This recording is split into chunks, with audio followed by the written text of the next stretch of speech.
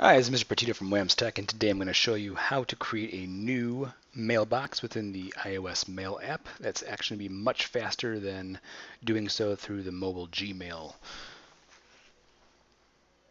in Safari. So to do so, once you're in your inbox, just hit the back button to go back to your main Gmail mailboxes. If I select Edit at the top, I can choose which mailboxes that I want to view in my Mail app. At the bottom, I have the option to create a new mailbox. Okay, I'll select the name for this mailbox. Perhaps I want to have all of my science email grouped together. I can do science.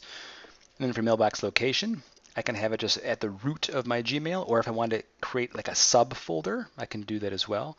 So if I want all of my science to be underneath agendas, for example, I can choose for science to be a subfolder under agendas.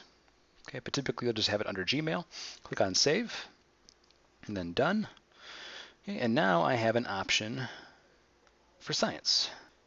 So if I wanted to organize this email, I can do so by selecting the folder icon. And I can tap on a mailbox to move the messages. So I can move it to science, just like so. So say I wanted to move this message, all I have to do is select the folder, and it'll give me the top option, move to ERB, which is one of my mailboxes, or I can select other mailbox, and then in there I can choose science. That's it. If you have any questions, feel free to email me at robert.petito@woodward.edu. Thanks for watching.